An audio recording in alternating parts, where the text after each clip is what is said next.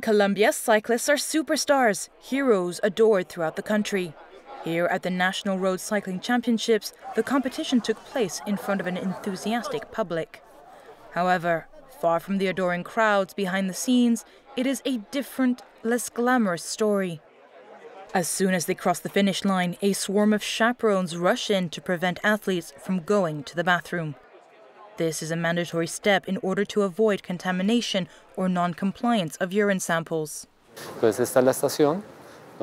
We take either blood or urine samples in this room.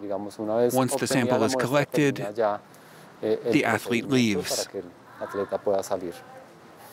Unfortunately, the anti-doping controls carried out during competitions are not the most effective when it comes to detecting possible cheating.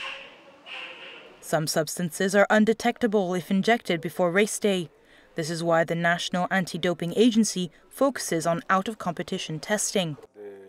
This organization employs 30 doctors spread throughout the country to test for cheaters.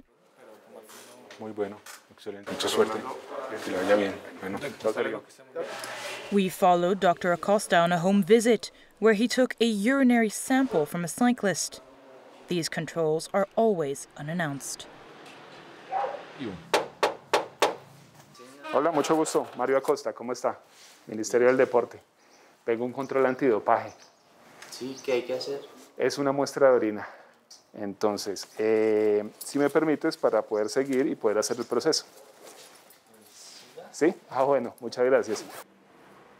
Once the samples are collected, the vials go on a long journey abroad. This is because in 2017, the Bogota laboratory was suspended by the World Anti-Doping Agency due to failing to comply with international standards. Since then, all doping tests are transferred to certified laboratories in Canada or the United States. We met a cyclist who agreed to testify anonymously. It was during an out-of-competition inspection that this cyclist tested positive. He accuses a team manager of pressuring him into taking some drugs before a race in Colombia. Ya al final de la reunión saco una maleta, dice muchachos ahí esto. Yo ya me asesoré bien por médicos, por ciclistas que ya lo han usado. Yo al principio dije no, porque yo sabía que eso es complicado. The cyclist injects EPO, erythropoietin. This hormone increases the production of red blood cells, which in turn increases the flow of oxygen to the muscles. It is an artificial way to improve endurance. ¿Qué me llevó a mí a llevar a tomar esa decisión a último momento? De eso, de que tenía que llevar comida a mi casa, de que tenía que vestir a mi familia. A few days later, the cyclist tested positive for controlled substances. Distraught, he contacted his sports manager. Esperaba que el man estuviera ahí con uno y decir, no, listo, lo voy a ayudar. Pero el man, ¿qué dice? Bañarse las manos. Usted sabe quién soy yo. Y si nos queremos ir por las malas, nos vamos por las malas. The athlete was then banned from competition. Following this verdict, he fell into depression. Joan Roballo is a former cycling trainer. He says getting your hands on banned substances in Colombia is quite easy.